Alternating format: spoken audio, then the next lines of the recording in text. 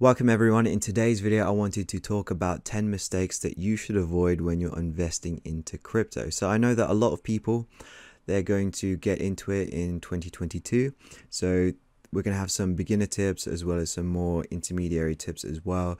And just things that you should avoid when investing because, by watching this video, you're going to avoid a lot of these pitfalls and it's going to accelerate your learning by quite a bit as well. So the first mistake that a lot of people make is going ahead and investing into the old dinosaur projects. So what do I mean by that? So if a project comes from like pre-2018, it's likely a dinosaur project, and you especially want to avoid any proof of work coins from like prior to 2018. So a prime example of this is going to be something like Bitcoin Cash. So if we take a look at Bitcoin Cash, in 2021, it's up 41.7%, which is like, okay, that's good in the stock market, but it's terrible in crypto where we've seen multiple coins go up 10,000%. So it doesn't really make sense that you'd hold any money in Bitcoin Cash. And let me just extend this out to anything that is a derivative of Bitcoin. Anything but Bitcoin that pretends to be Bitcoin is just a waste of time investing into. So like Bitcoin Diamond, Bitcoin SV, stuff like that is just really a waste of time. Litecoin, for example, again, not done very well. If we take a look at Litecoin, its yearly performance, 22.9%. You could have been in Ethereum, had a couple 100% return. You could have been in Solana, get a couple 1,000% return. You could have been in Luna when it was like under $1. It's sitting at $100 right now. Do you know what I mean? You should definitely be avoiding a lot of these old tokens. It just doesn't really make sense. And the whole use case as like a faster, cheaper Bitcoin, it never really took off. Right now, you're just underperforming everyone by owning these tokens. Another thing that I wanted to note with it and why I mentioned it is proof of work. So if any of these really, old dinosaur tokens use proof of work, it means that miners are just mining the tokens and instantly dumping it. And that's why it's really hard for them to actually increase in price, because there is so much mining sell pressure because miners are forced to sell their coins. We'll take another example, Monero. That's not really ever going to pump. If we take a look at the 1 year, it's up 35.6%. It has great utility as a sort of privacy coin, but it doesn't have, the pumpermentals there. It's never going to be a big winner. And it's one of those tokens that we'll probably never see in the top 10 or 15 again. Another thing that I wanted to talk about is people will often fall into the mindset of, okay, that token's already pumped like 1,000%. I'll be late to this token. I'm going to get dumped on. Like, there's no point even looking at it anymore. And you've really got to get yourself out of that mindset. So we'll take Solana, for example, right? So from January 1st to about the end of July, it's already up 1,826%. You're probably thinking, this can't go up any higher. I'm just going to get dumped on. I'll buy Atom, for example. That hasn't performed that well this year. Surely it will have a rally in the second half of the year. Well, now let's just take a look at Solana, right? Let me just play the rest of this chart. So Solana went from $28, and if we just keep playing this out, she just keeps on going higher and higher and higher. And in fact, it goes up to a high of, I think, around like $250. When you're watching this is the 26th of December. It's currently up 13,000%, right? So even if you bought it here, you're still up 570%, and you still would have done exceptionally well. Whereas if you'd, put money into, let's just say Atom. So Atom has had a decent year, right? Up 391%, but nowhere near as high as Solana. And if we take it to like July here, you're like, oh, it's only up 80%. It surely should have a pump. Well, it went up about 240%. And if you'd invested in Solana, you'd have been up 500%. So you've got to weigh like the momentum here. Now, that doesn't mean that you buy the Pico top of Solana because you've seen it go up, and it doesn't mean you buy the top of Doge, but you just got to consider the fact that if a coin has really strong momentum, it's likely to continue to have that momentum. For a coin to go up like 10,000% in a year, it first needs to go up 1,000%. So just keep that in mind. We have the same example with like Avalanche, for example, Axie Infinity. These are coins that people thought, had pumped a lot. And then what ended up happening is they just pumped even more. Say, like Axie Infinity went up 500% here. And you're thinking, you know what, I'll sell off. I'm happy with my gains. But then it goes up another almost 500%. And you thought we were late cycle here, and it just kept on going and going and going. Now, that doesn't mean that you hold on for dear life and you're hoping for like an extreme moonshot 10x every single time. But it just means that strength begets strength, and momentum really is like, it is a market anomaly, right? So if you want to sell and book in some gains, sell half and keep the other half. Sometimes it does make sense to have like a moon bag, especially with things like, say, Axie Infinity, for example, which just skyrocketed this year. Another thing I wanted to talk about is extremely high APY. So I'm sure you've heard of them before. A lot of these Olympus DAO forks, they've got 6-figure, 7-figure APYs. People are talking about how you can make like 3 or 4% a day. Well, just know that those high APYs won't save your investment from tanking if the market cap goes down and no one cares about the project. So we'll take Jade Protocol, for example. It's regularly had like, above 100%. It's regularly had above 100,000% APY. But if we take a look at the chart, it went from $250 million all the way down to roughly sitting at $26 million. Now, it doesn't matter that the APY is so high. This APY number is misleading anyway, because it's a yearly figure, right? So in like 30 days, you might not even make that much money. But in 30 days, you might not even make that much interest. And, in 1 or 2 months, it's not going to be able to combat like an 80% drawdown in your investment. If you like invested anywhere in this space here, you've lost money, and you've lost a lot of money despite the fact that, it has an extremely high APY. It really just, it can't save your investment, right? We'll take another example here. So Snowbank. So Snowbank went from $363 million all the way down to $67 million. If you'd invested anywhere in like this period, you lost money. I mean, when it sort of stayed flat here, you could have made money due to the, the extreme APY. But even Snowbank, with its insane APYs that it used to have, it didn't stop it from actually falling to the point where now they're going to return the treasury to Snowbank holders. Extremely high APY didn't save anyone there. We'll take another example here. So say you're leveraged yield farming. Here you can get like a 4 million% APY, right? Which is cool. But it's not really going to matter if from wherever you enter, the token that you're farming drops like 35-40%. So if you're farming this at 4 million% APY, but MBS drops like 40% in the next 7 days, then you've got liquidated. And it doesn't matter how high your APY is. If the token drops too much, you're going to get liquidated and you're not going to end up making any money at all. So the next mistake I think a lot of people should avoid is unit bias. And what I mean by that is that oftentimes investors will seek to buy cryptos because they can actually afford a whole unit. We'll take Bitcoin, for example. A lot of people won't invest into Bitcoin because it's worth, almost $51,000. Now, their reasoning for this is that, it's $51,000. How much higher can it go? I can't afford a whole $51,000. However, I can afford, like a couple hundred XRP. And a lot of people don't know that market capitalization exists. So even YouTubers that you see out there, they might say like, oh, XRP to like $20. But if XRP went to like $20, then it would have an insanely high market cap that I just think won't be possible.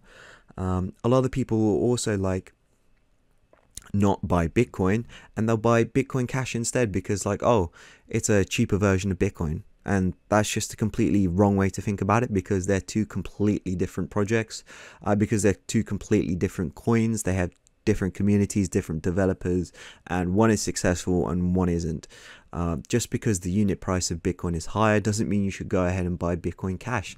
The same thing goes for Ethereum as well. Ethereum is $4,000, right, for each ETH. However, if we take a look at Ethereum Classic, for example, $37.99. All right, so a lot of people are out there saying, this is just a cheaper version of Ethereum, and it just isn't. I think we saw some influencers once promote like Ethereum Max, and it had like an extremely low unit price, and people thought they were getting in early, buying a cheaper version of Ethereum, and the prices are completely like uncorrelated. So just watch out for things like that. The things you should be paying attention to is market capitalization, not price, when deciding investments. Of course, price matters when you're trying to calculate the gains that you have made, but don't go around thinking that Cardano could one day go from $1.46 to $50,000. Like, I've seen people talk about that before, like legit. People write articles online and talk about how like you're early to Cardano because it's only $1.46 and it could go to like Bitcoin's price, which is just the most ridiculous thing that I've ever heard. It just doesn't make sense. The next thing I wanted to talk about is avoiding rug pulls, and a lot of people get rugged quite a lot because they just ape into different things. And if you're a beginner, I'm just going to give you a couple tips to how to avoid a rug pull. So one of the first things that you want to look out for on a project is that they have legit venture capital backing. So we'll take Port Finance, for example, which is a money market on Solana. On their front page, we can see their investors. So Jump Capital, DeFi Alliance, Rare Stone Capital, Avenue Capital, yada yada yada. Doesn't really matter what their names are, it just matters that they do have legit VC backing. Now, why is this? Because these venture capitalists, they're not going to put money with people who are just going to turn around and run away with it. They're going to have numerous meetings with the team. They're going to make sure legal things are in place so these guys can't run away with their money. Basically, they just have it set up so they have a clawback, right? So that if you're going to put money into Port Finance, that you're not going to get rug pulled. Of course, there's always a chance that the smart contracts fail or the project just doesn't do very well, but you can be rest assured that you're not going to get rugged when you deposit money into Port Finance. Another thing that you want to look out for is audits. If a project has been heavily audited by 2 or 3 other firms, then you can feel safer about putting money in there. Another thing to look out for is a doxed team. So we'll take Uniswap, for example. A lot of their team members are on Twitter, and you can go ahead and follow them. So we have Hayden Adams. We know who he is. He's a public figure. There's no way he'd rug because the authorities would be after him. They also have legit VC backing, so they would get their claws into him as well. There's just no way he would. So the 7th pitfall that I wanted to talk about is crypto influencers. So you'll see a lot of people start talking about crypto, people that you didn't think were ever really interested in it, or they pivoted their direction of whatever they're doing directly into crypto, and they'll start speaking about these new 10, 100x gems. They'll start speaking about these new projects that you can get early to, and you have to really be careful with that. So Zach XBT is a great person on Twitter that you can follow. So he exposes the people who get paid to promote projects or people who dump on their followers. You can take a look at his page and just see what's being promoted out there. One good rule of thumb is that if a lot of influencers are promoting something, then it's most likely they've been paid to talk about it. So anything positive that they say, just take with a grain of salt. So just keep that in mind. Most people don't have your best interests in heart. They're not your friends. You're just a faceless person interacting with you on social media. They don't care. They think that your money is better off in their pocket, and we can see that by Zach tweets a lot about influencers who talk about a coin, they'll promote it and then dump on their followers. That's not to say that any of these guys do actually do this. I can't confirm it, but I think he's a great jumping off point to go ahead and do your own research. Now, the 8th pitfall that I think a lot of people are going to fall into is not actually understanding what is happening on the back end of whatever they're doing. Say you're looking to provide liquidity on like a DeFi protocol, but you don't know what impermanent loss means, then you're likely to experience it and not have a good time when you're providing liquidity. I might, for example, mention a new extremely high yield delta neutral farming position that I created, taking a long farming position and a short farming position, combining them together to create a pseudo delta neutral position. And if you just follow me into that farm and copy exactly what I do, but you don't understand what's happening under the hood, well, then you're most likely going to lose money because you're not aware of the risks that occur. And in crypto, there are a lot of long tail risks out there. And the best way to combat this is to look up, various different guides online. So we have like a DeFi guide here. If you're not familiar with DeFi, there's various different crypto guides out there. Going ahead and watching people explain things on YouTube really helps as well. I think a really good way to sort of help is whenever you hear or see a word that you don't fully understand, write it down and look it up later. So the next thing I want to talk about is not keeping all of your eggs in one basket. So this is the Rekt News leaderboard. So this is a list of about 67 different exploits that happened across crypto. And your largest one here was 611 million, but we have, a few 8-figure losses here. And what I mean about not keeping all your eggs in one basket is, say for example, you wanted some yield on your Bitcoin and you saw that Badger DAO had the best yields on your Bitcoin, so you aped all of your Bitcoin into Badger vaults. Well, what ended up happening in the end is that Badger got exploited for 120 million, and if you put all of your Bitcoin into Badger to earn yield, then you just lost all of your Bitcoin.